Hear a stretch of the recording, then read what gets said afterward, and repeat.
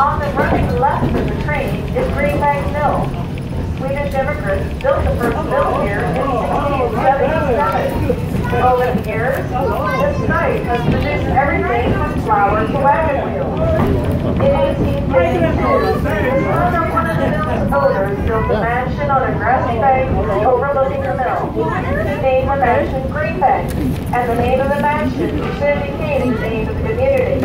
Today, Greenbank Mill Associates owns and operates the restored mill as a museum, and the site is now listed on the National Register of Historic Places.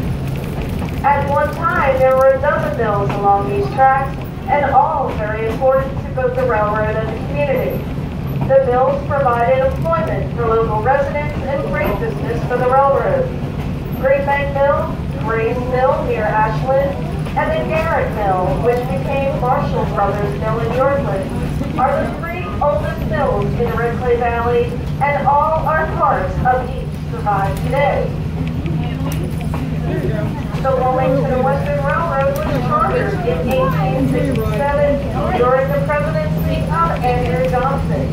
It ran 20 miles from downtown Wilmington to Landenberg, Pennsylvania, serving the mills and industries in the Red Clay Valley. In 1881, the line was purchased by the Baltimore and Ohio Railroad and eventually became their Landenberg branch. The line was highly successful, moving freight and passengers along the scenic Red Clay Creek. But with the increasing popularity of the automobile and the closing of many of the mills, traffic on the railroad began to decline in the 1920s. Passenger service was discontinued in 1930, and the latest D&O steam engine moved free in 1953. In 1958, a group of local rail fans came together with a dream of bringing a steam tourist railroad to the first state. In 1966, they began leasing this line from the Baltimore and Ohio, then purchased it in 1982 to save it from abandonment. Thanks to their efforts and your continued support, we are now in our 51st year of tourist service in the Red Clay Valley. On the running left of the train, you will see 4 blue posts and a sign.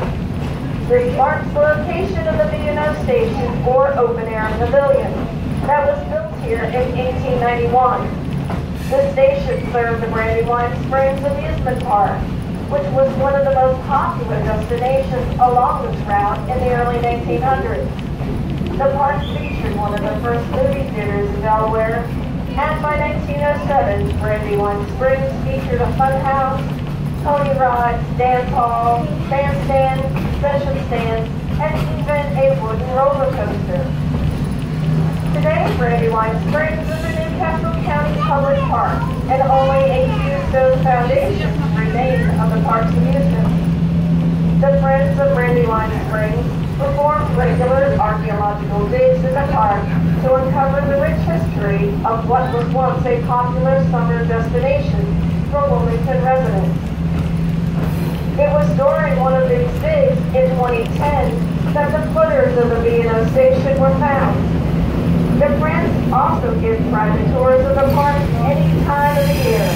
Just ask a member of the train crew or a Brandywine Springs Park brochure for more information. Laughlin is next. Laughlin.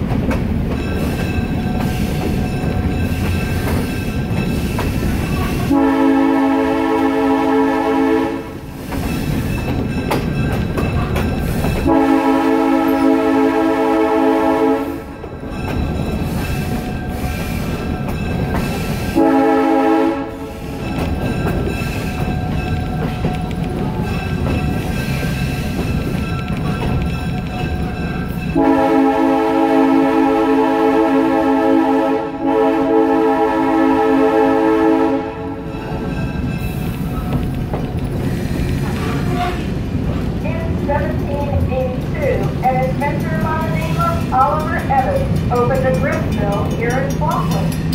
At the time, milling required a lot of hard physical labor, but Oliver revolutionized the industry by inventing a series of machines to take the hard work out of milling. Oliver's automatic milling process received patent number 3 from the federal government.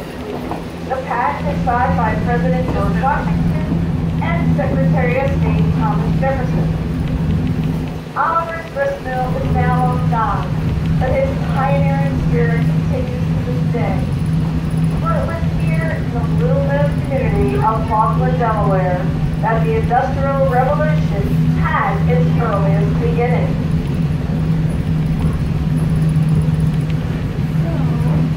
On the running left of the train is the Red Clay Creek. The Red Clay begins in Pennsylvania and flows south along our tracks, eventually joining the Christina River before emptying into the Delaware. On September 15, 2003, the Red Clay rose over 10 feet above flood stage during a tropical storm and destroyed all 6 of our historic wood bridges. It's hard to imagine that a creek so calm today could cause over $8 billion of damage to our railway.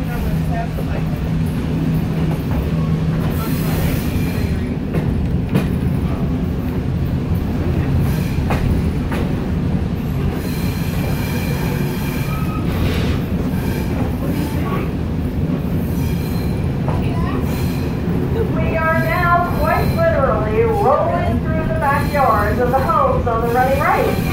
These folks are real nice to the railroad, and they love to share their holiday spirit with our passengers by decorating the backs of their homes for the holiday season.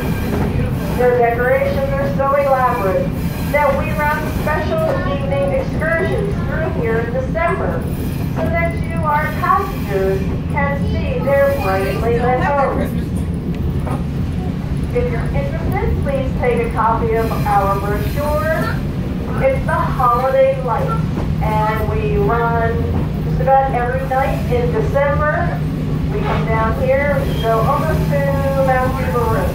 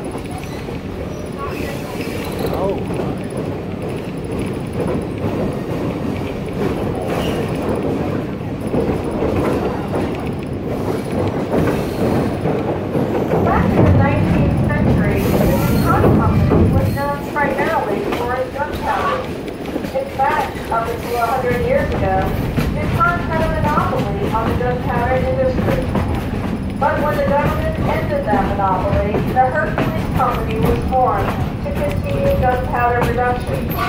As we exit the bridge, the site on the right left is where part of the Hercules Company was located. Ashland Incorporated of Covington, Kentucky, acquired Hercules in 2008, and a little bit of our history disappears when the old Hercules buildings were taken down. The managed meadow and wetland areas on the running right of the train were once part of the Hercules Research Station landfill. In 2011, the landfill was permanently capped and work began toward restoring the area to native wetlands and developing a balanced wildlife management program. The Wildlife Management Plan was designed to promote biodiversity of native plant species, reduce invasive species, and to increase habitat for ground nesting and box nesting birds. Bird surveys and nest box inspections were completed several times a year in order to track the success of the Wildlife Management Plan.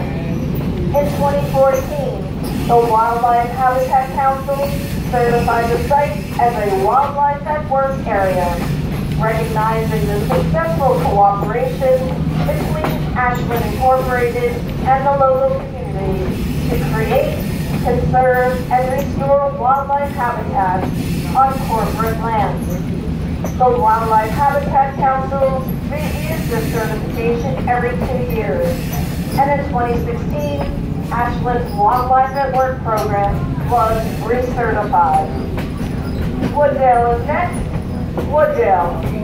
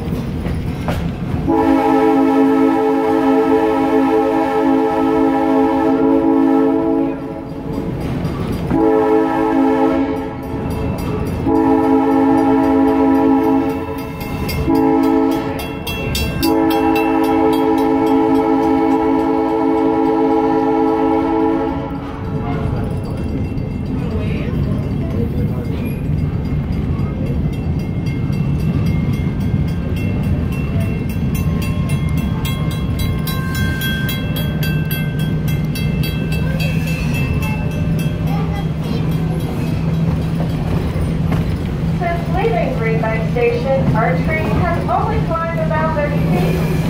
Now as we enter Wooddale, however, the land becomes more rugged and our locomotive will have to work much harder to get us up the grade to Mount Cuba. Wooddale is also the location of the largest rock cut on the railroad. For those who may be railroad challenged, a rock cut is simply a tunnel but without a roof. Again, I remind you to please keep your hands and heads inside the car. The rock walls will pass very close to your windows.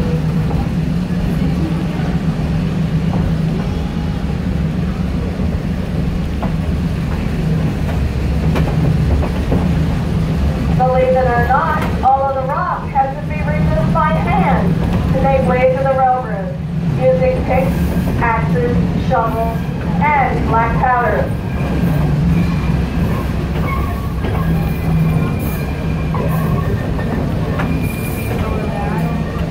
As we exit the cut, the Wooddale covered bridge can be seen spanning the creek on the running right side of the train. This angle is great for those of you taking photographs.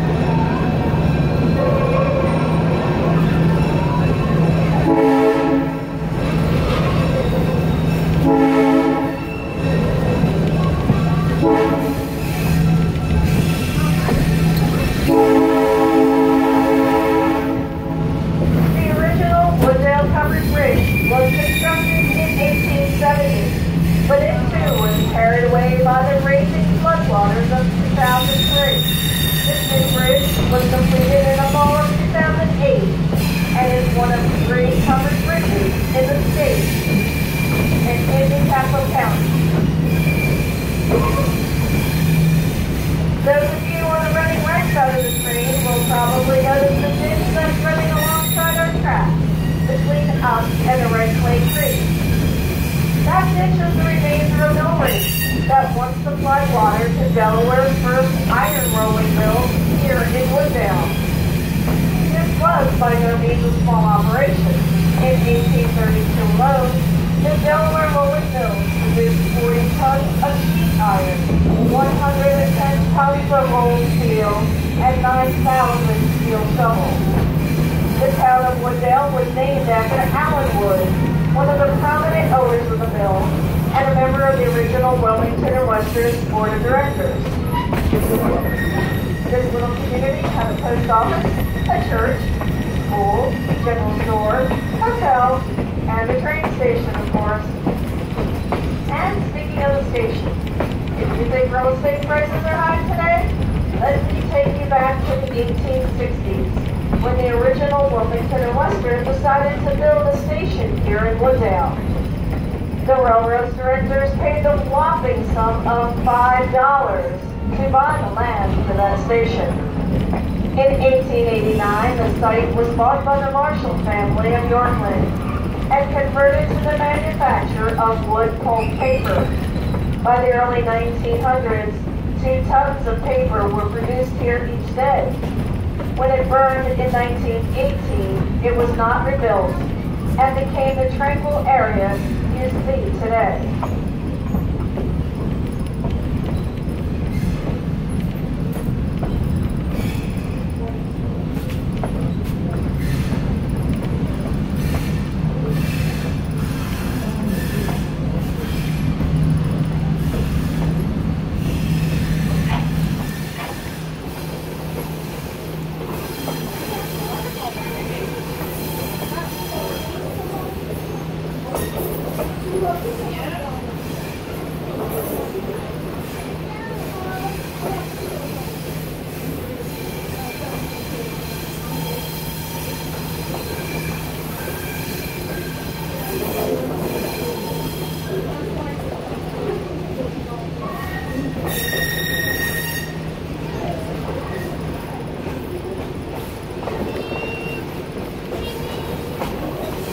On the running left of the screen, well hidden by trees, is a tall rock wall. That wall reaches a height of 175 feet and is the remains of Wooddale Quarry. The rock within the quarry was created 440 million years ago during the formation of the Appalachian Mountains. The quarry was operated by Standard Lime and Stone Company and supplied fresh stone to the building and maintenance of Lancaster Turnpike and the Newport Gap Turnpike. The quarry was last used in 1932 when it supplied stone for nearby Hoops Reservoir Dam.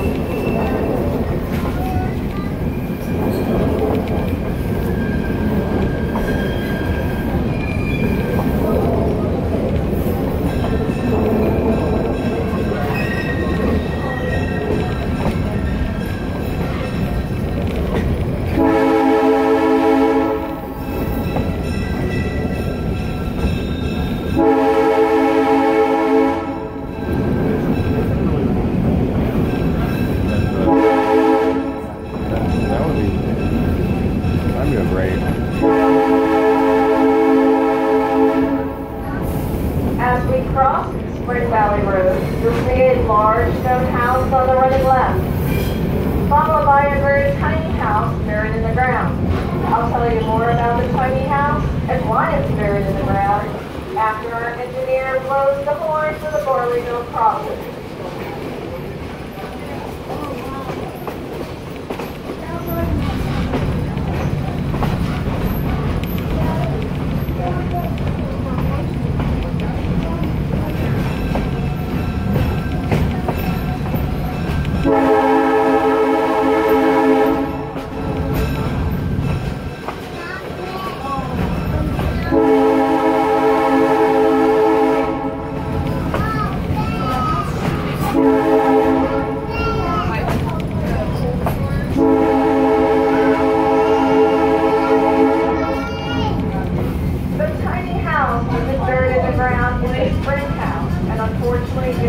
obscured by all of the shrubbery.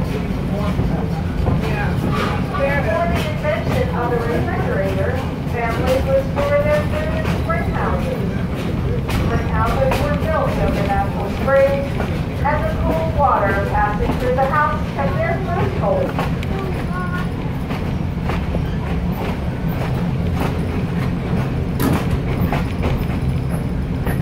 We are now on one of the straightest sections of track on the railroad. If you lean into the aisle and look to the front of the train, you'll see the locomotive 8408 that's pulling us today. And if you look to the back of the train, you'll see the red caboose bringing up the rear. This straight section runs for about a half mile and started just before Barleyville Road. Now, a half mile of straight track may seem like a long distance, but I assure you it is not. The longest section of straight track in the entire world is located in the southern Australia on the Great Southern Railway, where there isn't a single curve in the track for almost 300 miles.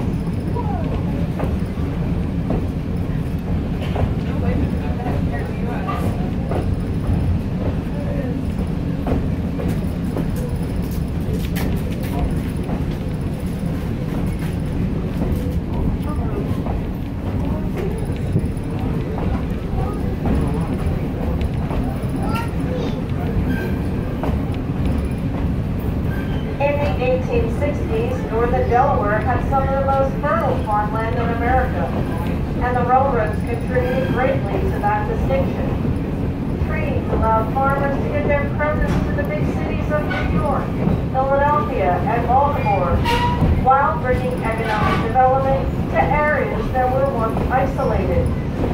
Today, Kent and Sussex counties downstate continue the rich agricultural heritage of Delaware, a heritage that was made possible by the railroad. Mount Cuba is next. Mount Cuba.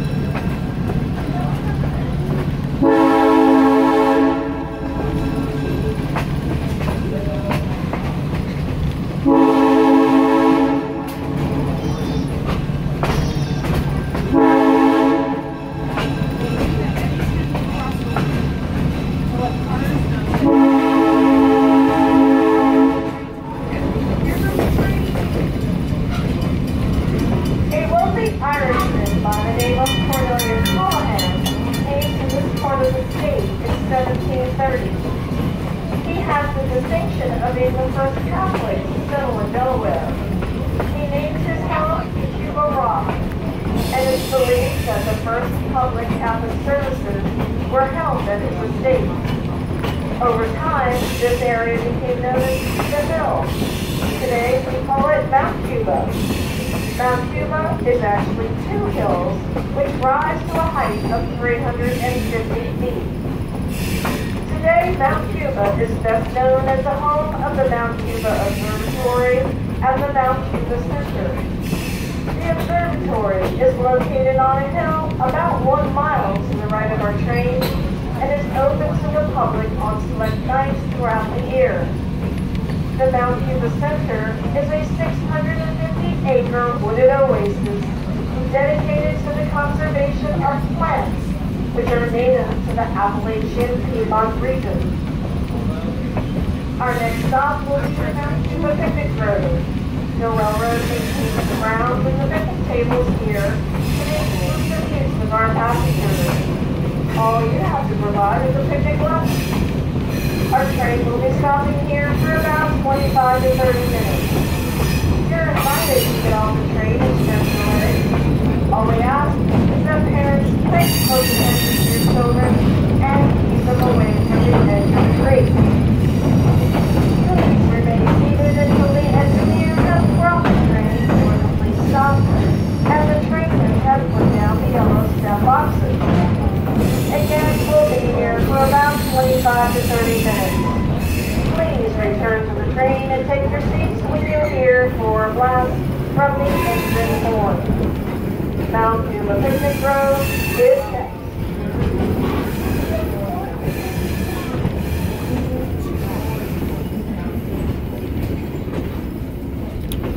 Yeah. Well, you know no one's going to be looking at your registration or that. You parked up.